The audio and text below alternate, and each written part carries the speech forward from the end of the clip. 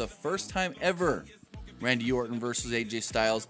It was an amazing, amazing match. This match had a lot of good moments in it, and in the end, we did learn that Bray Wyatt will defend the championship against Randy Orton. That was pretty much already known, but hey, they got to pull out a pretty damn good match.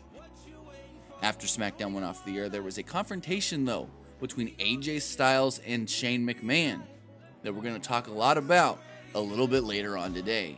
But that's what we know confirmed so far for WrestleMania 33. That's going to do it for this edition of Pro Wrestling Unlimited. Remember to comment below, like and share this video, like us on Facebook, Instagram, and Twitter, and subscribe here on YouTube.